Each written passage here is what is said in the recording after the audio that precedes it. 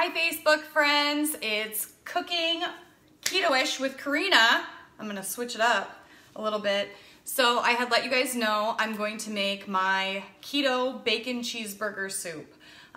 This one is one of my favorites, especially on a day like today. It's a little bit rainy. This is one of my favorite soups. So Keto Bacon Cheeseburger Soup, and then I'm also going to be making some fat bombs, and they're chocolate peanut butter fat bomb, and I'll make that at the end. So let's get started because we're gonna get this soup cooking. As you guys know, I like things that come together very quickly, very fast, things that will cook in less than a half an hour.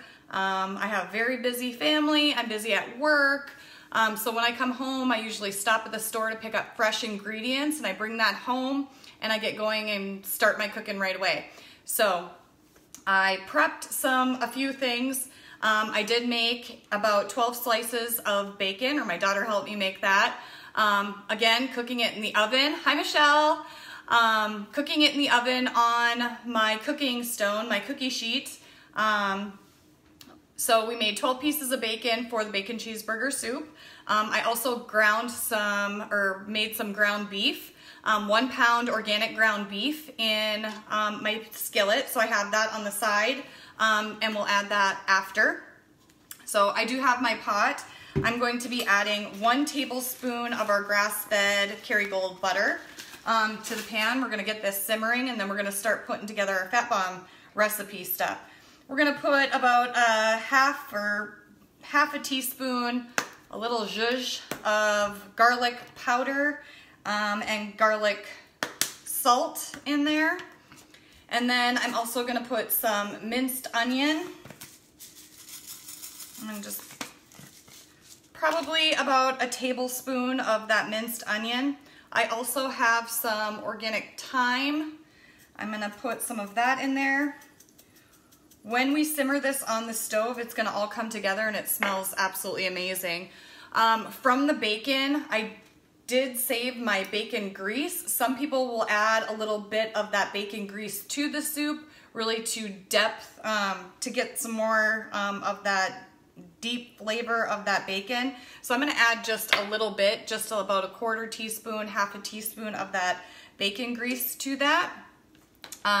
The next ingredient we have cumin. I'm going to add about a teaspoon of that. Again, I really adjust everything to taste. So once this starts cooking, if I feel like it needs a little bit more time in there, I'll put a little more time. And then I like to kick it up a little bit with some cayenne. I like to have a little bit of heat behind the soup. It tastes absolutely amazing. So I'm gonna get that simmering on my stove, have my stove turned on, and bring you guys. So here we have my ground beef and my bacon. I'm gonna cut up a few more pieces of bacon to put that in there. Again, 1 pound of ground beef and 1 pound of bacon, give or take how much ever you would like. So I prepped that. So we're gonna just let that simmer for a little bit, get that butter, all those flavors coming together really good. And I'm gonna get together my fat bomb recipe. So what I bought was this little mini donut pan, and I like to make my fat bombs in here because they just pop out really easy. It makes a bunch of them. These are really good portion sizes. I don't know if you can see how deep they are, because you don't need a lot when you're having a fat bomb, but this will give us enough. Then I take the top of a cake pan and I just put that, because this is silicone, and when I put it in the freezer, this just keeps it level. So I put that in the freezer like that. Excuse me. So what we're gonna take first, so I'm gonna mix these together and we're gonna get these in the freezer quick. I'm gonna take 4 tablespoons of our grass-fed butter, putting that into a bowl. I'm gonna take 2 tablespoons of coconut oil and add that. Again, give or take, whatever you like.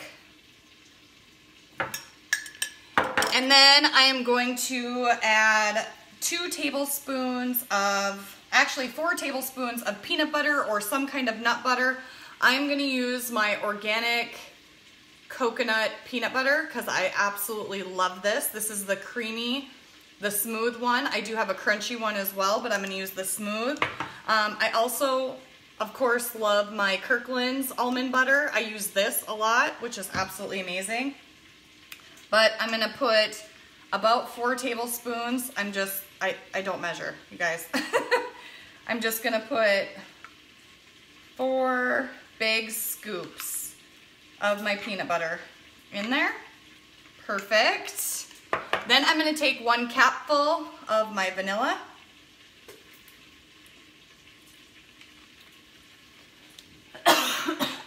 My goodness. 1 capful of my vanilla. And then I'm gonna take about 2, I gotta grab another spoon. About 2 tablespoons of cream cheese. Again, I got my big tub out. Got my cream cheese going. And I'm going to take about 2 tablespoons of cocoa powder. Can you guys see that? I can't see. So I got this one from Trader Joe's. You can do a tablespoon, a teaspoon. Again, I'm just gonna measure a heaping tablespoon. Some people will add a tablespoon of swerve or powdered swerve. I don't think you need it, again, with having the peanut butter. But again, you really can make this your own. It's very easy to put together. You can put whatever flavors you want in it. If you want some crunched up nuts, and put it in there. If you're not using the peanut butter, you can put some coconut flakes in there. I gotta look at my butter. Woo, it smells great. So we're gonna put this in the microwave for 30 seconds. And I got my soup going. So next, what we're gonna add is, I got this from Target. It's an organic beef broth. I do like to make my own broths when I have time, but this is very quick and easy. So I'm going to add the whole box of beef broth.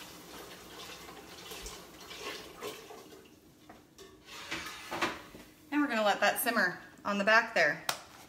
I do have more broth. This is a cooking stock, a beef cooking stock that I add a little bit of to get more flavor as well. Again, I'm gonna keep tasting that. So we'll just keep adding to that.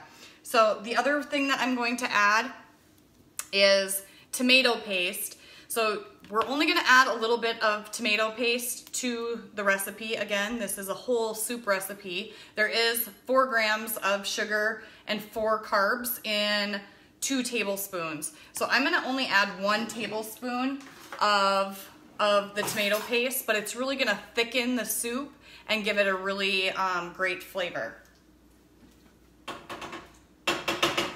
To sub that out, if you don't want that, you can add ketchup. I do get a sugar-free ketchup. You can eliminate the tomato altogether. Some will add mustard as well, being bacon cheeseburger soup. I'm gonna add just a squirt of that. Again, we're gonna keep layering that flavor with salt and pepper as well, so we're gonna get that cooking. Once that comes to a simmer, we're gonna add our bacon and our hamburger to that, and again, let it simmer for a little bit longer. We're also going to add cauliflower rice to this recipe. So instead of potatoes for this soup, we have cauliflower rice in that recipe, making it a little more hearty. It's really great. So while that's simmering away, we're gonna take our fat bombs out, and I'm gonna stir this up. Oh, smells so good. So these are gonna be very watery, but again, we're gonna put it in that mold and those are gonna harden and it is gonna be a nice creamy treat. So I'm gonna put it in the microwave for just a few more seconds.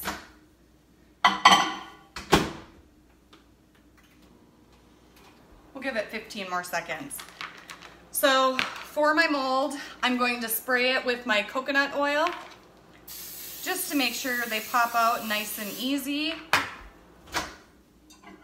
And that's it.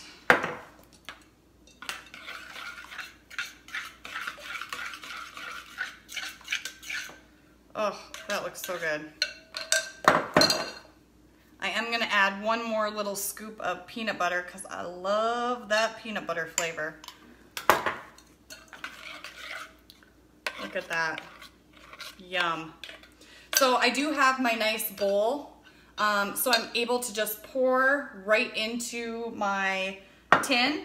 Otherwise you can use, I like to use the melon baller and just scoop it up and put it in there.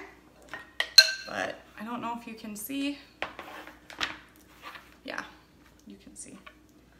So I'm gonna just pour my fat bombs in each of these little molds. If they overflow, don't worry. Again, this is a donut mold. You can also use a mini cupcake pan to put your molds in. This is definitely a little bit bigger and you would want liners in each of those, making sure that you're spraying those liners as well to make sure that those pop out. I like to just have little bite size, so it definitely is overflowing and it looks very runny, but this is gonna freeze up really nice and they're gonna be really creamy. That one doesn't have enough in it. There we go. Awesome. So I'm gonna go put this in the freezer really quick and I'll be right back. Hold on.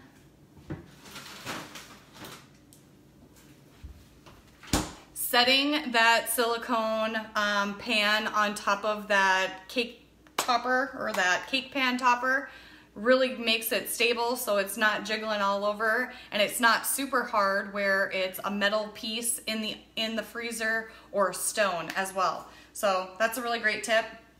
So I'm gonna cut up some more bacon. I just have a few more pieces and then I'm gonna move on to my cheese and talk to you about my cheese. So I have gotten just normal shredded cheese from the store, but as you all know, that's probably not very keto friendly. They do tend to have potato or corn starches to make the cheese not clump and stick together. So I did get, and I do get, blocks of cheese that are more natural, and then I do shred those.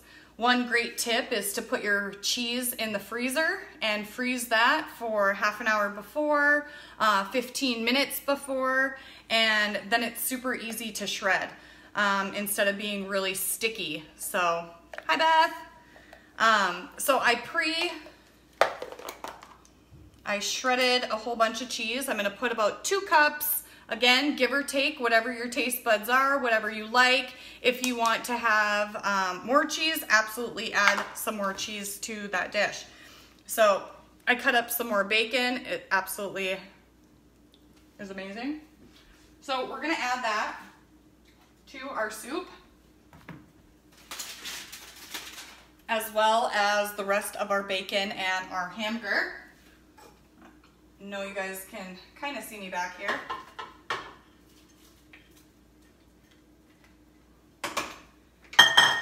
And then we are also adding, just gonna bring this over here. Then we are also adding our cauliflower rice. Again, I like just things that I can add everything into the pot, stir it up, leave it for a little bit, and walk away. Then next, we are adding our cheese. So I'm just dumping all of that in. I wanna show you, oh, it's coming together. Looks great. We're gonna stir that up.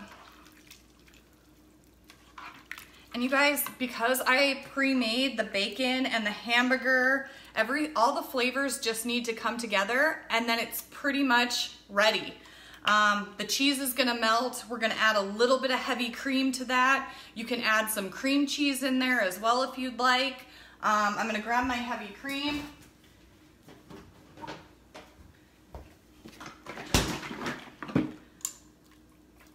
So this is a deep pan, I can't really show you. So the cheese needs to come together. Otherwise, it's a nice soup. Once it simmers for a little bit, it'll thicken up a little bit. If you want to have it a little thicker, you can put, when you're melting your butter and your spices together, you can put a little bit of coconut flour or almond flour to really pull that together more. But I don't like it too thick. I like to have that broth. Hi, Tammy. So we're gonna simmer that, let the cheese come together a little bit, and then we're gonna add our cream right at the end. So we're just gonna do 1/4 to 1/2 cup of cream in that whole mixture, and it comes together and it is absolutely amazing. One of the things that I like to top my soup with, instead of croutons, I get these wisps from Costco. They're Parmesan cheese wisps. Again, super easy. Super great just for a snack. If you put that in a bag, take that to work. This is one of my new obsessions. Moon cheese. It is literally just cheese. I'll show you. Just a little piece of cheese. It's almost like a cheese puff. Super great. Has one carb for about 12 pieces. So absolutely yummy. Great little snack to have, or to crunch it up and put over the top of our soup. So I need to warm up with a cup of soup. My family's waiting for dinner as well. This is coming to a boil. I'm gonna grab a bowl. Hold on.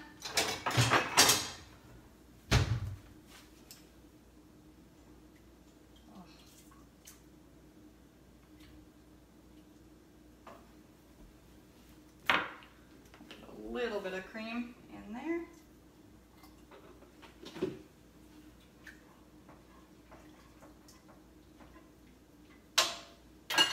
I'm gonna let that simmer, but here is our soup without the cream in there because I scooped that up first. It is so good.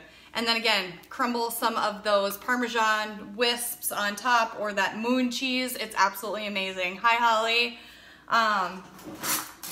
I also, if you want like a piece of bread with your soup, I did make some keto bagels this last weekend as well.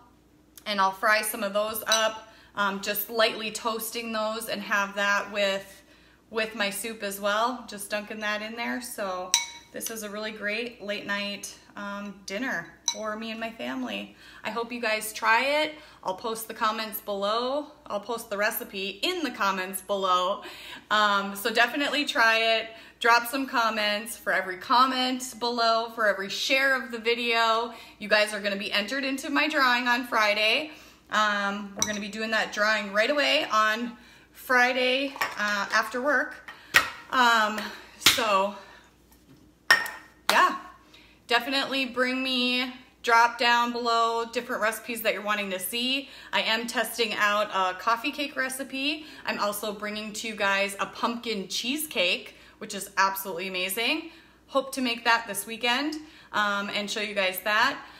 Tomorrow night, I'd like to show you guys some overnight oats that I really love. It's a great go-to. That's a really good breakfast, as well as some more breakfast ideas with some egg cups. So I'll be bringing you guys a couple more recipes in one video tomorrow night. So drop a comment below where you guys are tuning in from, and hope you guys have a great night. See ya.